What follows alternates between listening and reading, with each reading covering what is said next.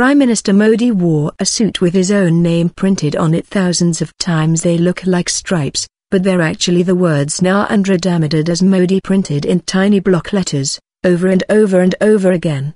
Remember that time Barack Obama and Narendra Modi went for an adorable garden walk together and Modi was in a striped suit?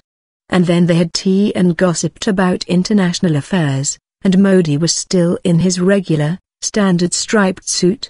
And then they gave a joint briefing to the press and spoke eloquently about US-India relationships.